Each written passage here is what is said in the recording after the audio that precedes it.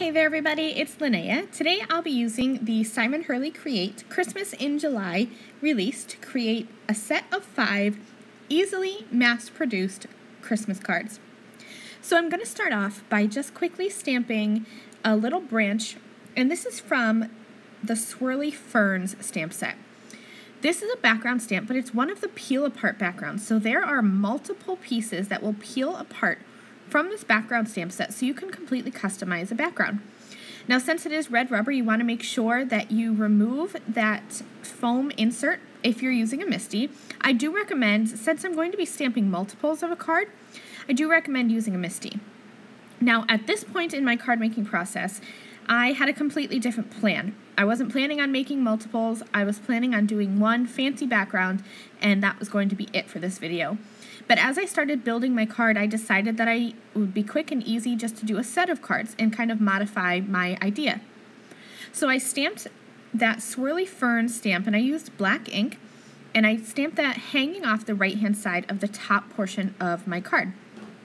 And now I've grabbed the Brilliant Baubles stamp set, which is a clear stamp set, so you do want to remember to put your foam background piece back into your MISTI, which I forgot to take it out, and then I forgot to replace it. So definitely remember to pop that in and out.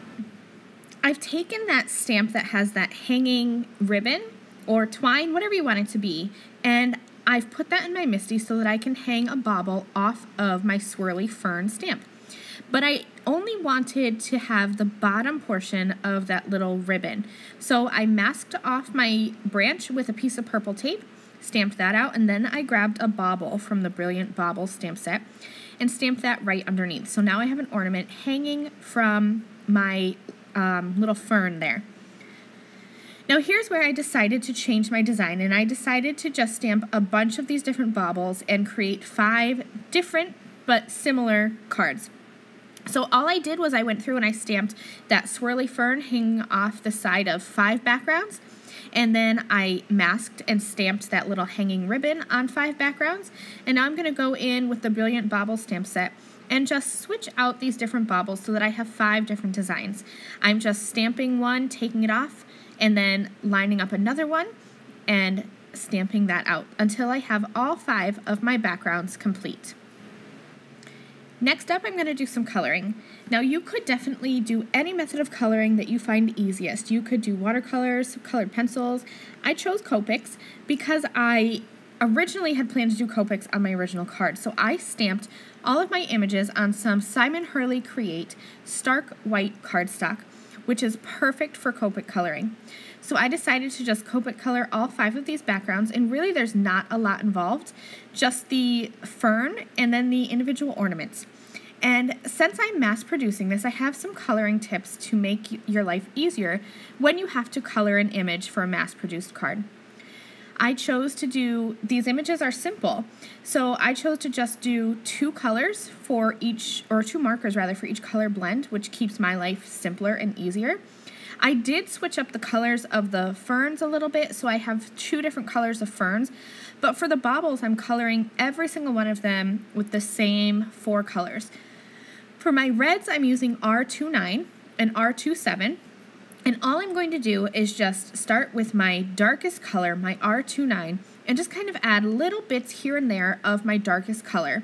And then I'll pick up my lighter marker and just blend that out until my whole image is colored. So for every single bauble, I colored them pretty much the same. Red baubles with gold accents. I love that color combination for Christmas, and in fact, I have decorated my Christmas tree with the same ornaments in the same color combination since I moved out of my parents' house 12 years ago. So I just love this color combination. I think it's really classic to have red and gold together. So I went through and I colored the main portion of my baubles with my red markers on all 5 cards. And then I came in with my gold color combination, which is Y26 and Y28, and colored all of the accents on all 5 cards. So when you're coloring mass-produced cards, you want to keep it simple. Choose maybe 2 markers and choose the same colors if you can, so that way you don't have to keep putting markers back and getting new ones out.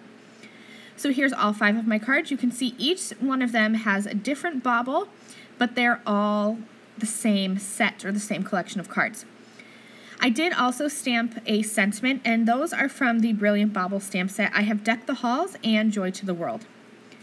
I'm going to add a little bit of glitter because I think every Christmas card should sparkle and shine.